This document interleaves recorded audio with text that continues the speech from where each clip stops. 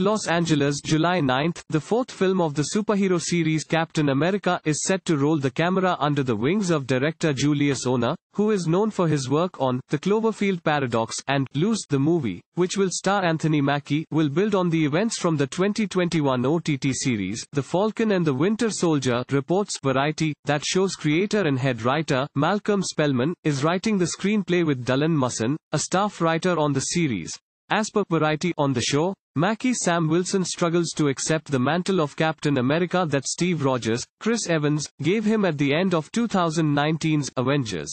Endgame, ultimately learning to accept the title and the cultural weight that comes with it.